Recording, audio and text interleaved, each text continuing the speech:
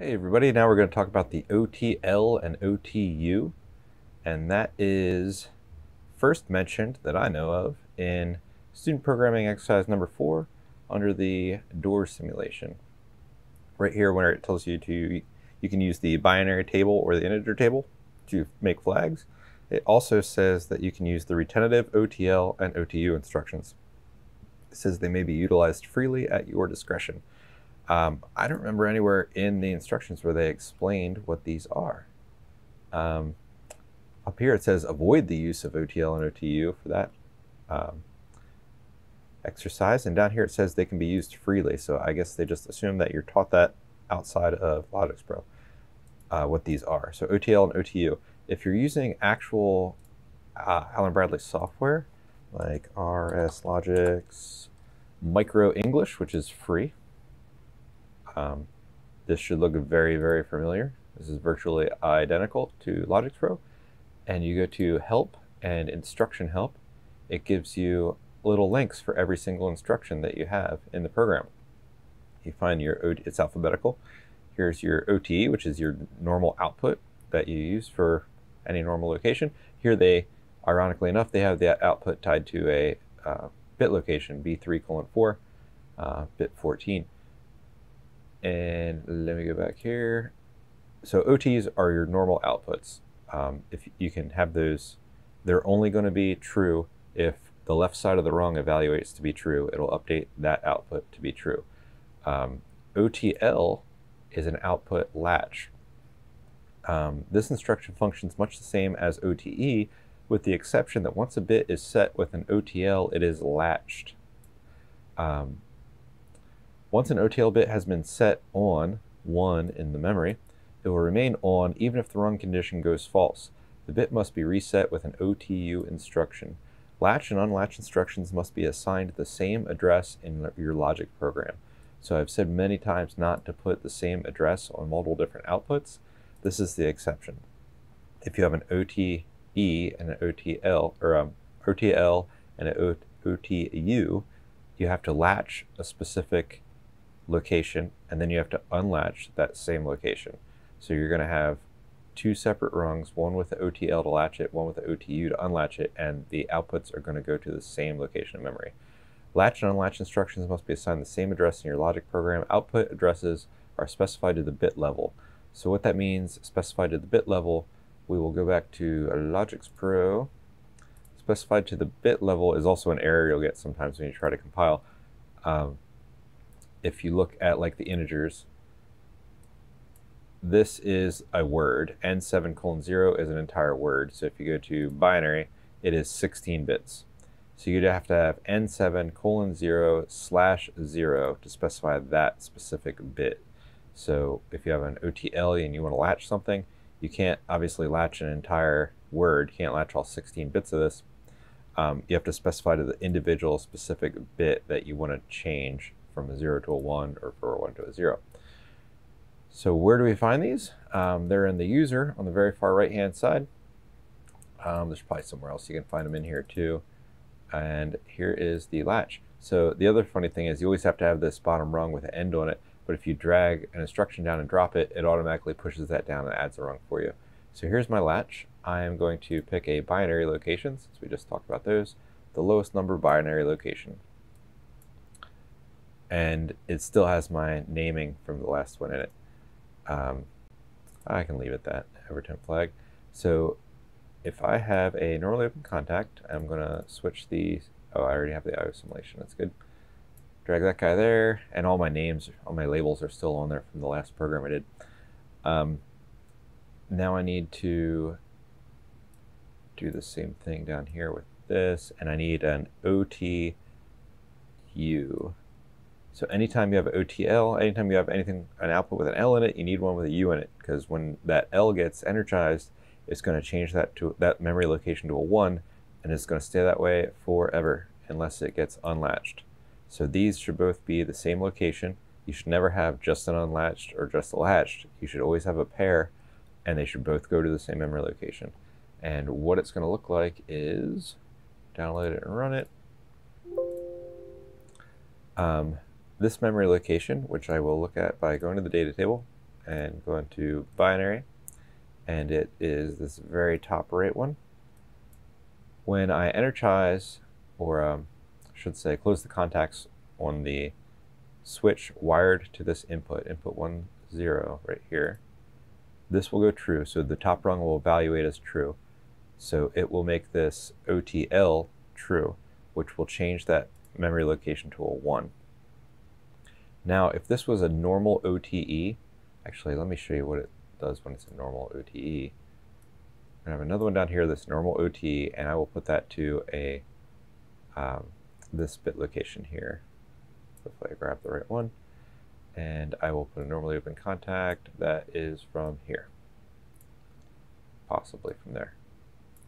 There you go. Download this and run it. So this top rung here is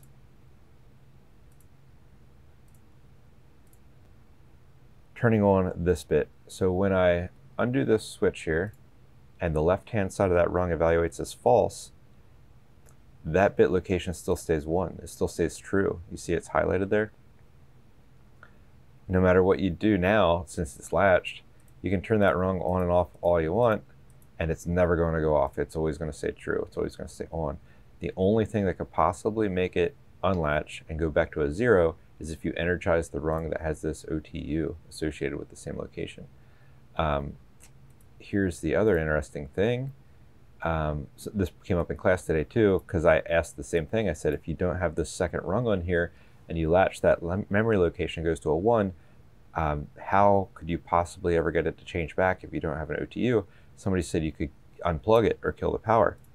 Right here it says, in the event of a power loss, any OTL controlled output device will energize with the return of power if the OTL bit was set when power was lost.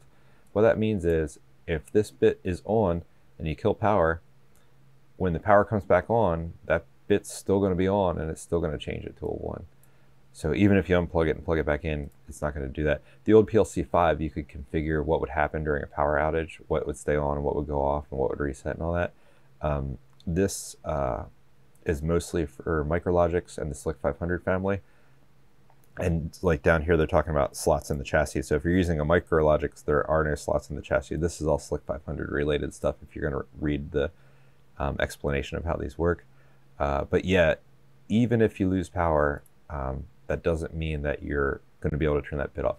The only thing that can turn that off after it's been latched is to energize the unlatch, which is in rung 001. If I energize that, it energizes this OTU, and you'll see neither of these are highlighted anymore, and it's going to be back to a 0. So I'll look at this binary. That's the bit we're looking at. With a little stay up when I energize these. So it's latched on. I undo the switch. The left-hand side of that rung isn't true anymore, but it still stays 1, and the output still stays energized right here. If I energize the OTU, or output unlatch, it goes back to a 0, but that's the only thing that'll make it go back from a 1 to a 0. Killing power to that rung doesn't make it change states back. As opposed to, if you look at rung 2, if I energize that, here's this bit location. This is a regular OTE that we use for the vast majority of things, and most of your physical outputs are going to have an OTE with an output memory address instead of a binary table memory address. It's a 1. If I kill power to the left-hand side of it, it goes back off and it switches back to a 0. The only time it's true, try to highlight it there, the only time it's true is if the left-hand side of that rung is true. And then it automatically turns itself back off whenever this goes back false. That's not the case for latching. You can latch that and it'll stay that way forever until it gets, that same address gets the signal to unlatch. That's how those work. Trying to think what other, if you have the unlatch, I've had this before because sometimes you'll have one place to latch and then multiple places to unlatch. If that makes any sense. Let me drag this over here and I will cut that and I'll take the same address down here. So now you can latch it with one, but it only needs to get that signal for a second. I'm not online. Download and run it. So it could just be like one quick spike. It only got that signal for one time through of evaluating all the rungs, like 1 millisecond. That was true. It latched that output, and that output is going to be on now. It's going to be 1 no matter what, even if this only was like a flash for a second. There might be multiple places in your program that can unlatch that, depending. Like one might be a manual override, whatever this is. One might be a manual override that'll kill it. Another one might be whenever you hit a stop button on another device, that'll energize the OTU to kill whatever this is powering. So sometimes you'll have multiple unlatches, and sometimes you might have multiple latches that are all going to the same location. OTEs, you only ever want one OTE. If it's not a latching or unlatching, it's just a normal OTE, you only want one address assigned with that OTE. But the latching and unlatching, you'll see multiple different rungs that are all going to the same memory address. But all they're doing is going to that bit, that very specific bit, and it's going to evaluate from top to bottom, left to right. Here it'll say this was energized in the past, so this was energized, and after that there was never a unlatch. So it's going to be a 1, and it's going to be a 1. It's always going to stay 1. It's never going to update to a 0 until it evaluates a rung that's true and has an OTU going to that same address. And it can be either one of these. So 1/2 is this guy. So that will make it go 0. If I reset it again and see this is false, but it's still true and it's still 1 in there, this rung 1 will also make it go back to 0. So you can address a couple different unlatches to the same location, but everything is all just controlling this bit. This bit is what is important. You can address multiple different rungs with multiple different sensors and inputs, but they're all just changing this to either a 0 or a 1. That's all that's happening. It looks confusing. It looks like there's a lot going on. There's 3 rungs and 6 instructions here. All this revolves around whether this specific bit is a 0 or a 1. That's all it's doing. It's changing that. And sometimes you'll have your latch up here, and then it'll be like rung 25 is where the unlatch is, and it's hard to figure out. So I guess I can't do that, and I'm trying to think if that works in RSLogix 500. If I right click this and go to cross-reference, yeah, I'm thinking of 5000, or maybe if I go in the binary table, this one. Yeah, I can't. Other versions of RSLogix, you can right-click on that address and hit cross-reference, and it'll come up with a list of everywhere in the entire program that that address is used. And it'll tell you, like, subroutine whatever, rung 5, or ladder 2, which is one I'm in now, rung 1 and rung 2 are the other places that that address is used. And then you can double-click on it, and it'll take you straight to that location. So if you have a latch, the unlatch might be in a subroutine. It might not even be in this same ladder. So sometimes if it's a really big program, it might be difficult to find the unlatch, or vice versa. Or sometimes this will be true. I'm not online. Sometimes this rung will evaluate to true. This temp switch, if that's the case, will be on or sending a signal, and your output won't be on, and it'll be confusing.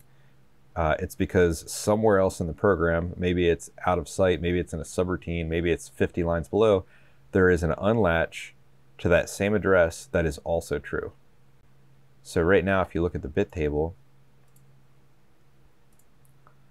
binary table, and this is the bit we're concerned with here, you'll look at rung 1 and you'll say, this temp switch is on, and it's a normally open contact, so it's evaluating as true, and it should be latching that overtemp flag. That should be on. Why isn't the overtemp flag on?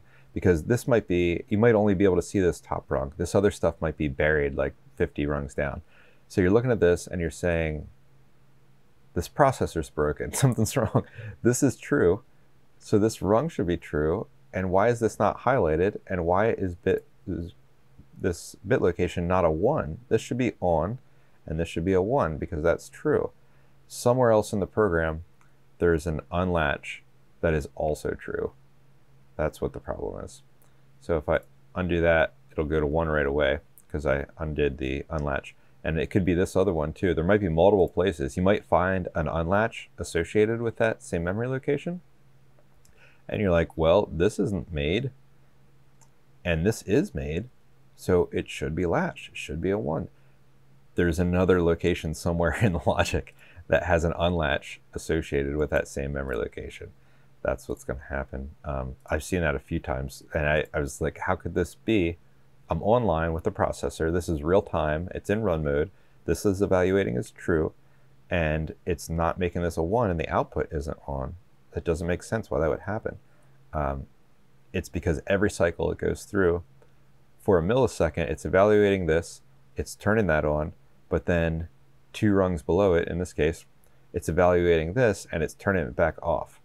So for a very, very short amount of time, like imperceivably small amount of time to a person, that is changing to a 1 between that and that, but that is so fast that the whole rest of the time when it's evaluating all the other rungs in the program and going back up to the top and doing its kind of like cleanup mode and the full scan, the vast majority of the time, 99% of the time as it's running, that's a 0. So we don't ever see it change to a 1, but it really is for a very small amount of time before it gets down to this rung. In between evaluating the top rung and this 3rd rung, it really is a 1, but it's by all means, it doesn't actually help or do anything or even have time to turn on like a relay output or anything like that, because it's literally like milliseconds that's going to be true. But if you haven't seen that before, it can be really confusing. But hopefully I cleared up some issues. So if I de-energize this, it'll go back to a 1 because then the unlatch isn't made anymore and the latch still is. It goes back to a 1. So if I have that unlatch and I de-energize the top one, it just stays 0. You could have this made, this isn't going to affect anything. Then that second one, you can also make that. All it's doing is saying, make this memory location a 0, but it's already a 0, so it doesn't really matter.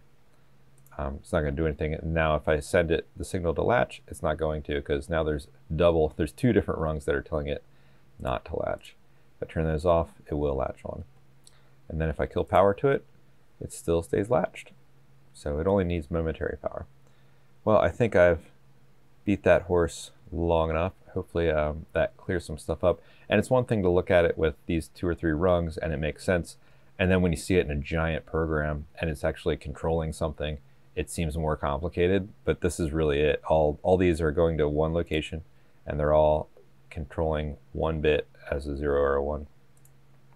So hopefully that was helpful.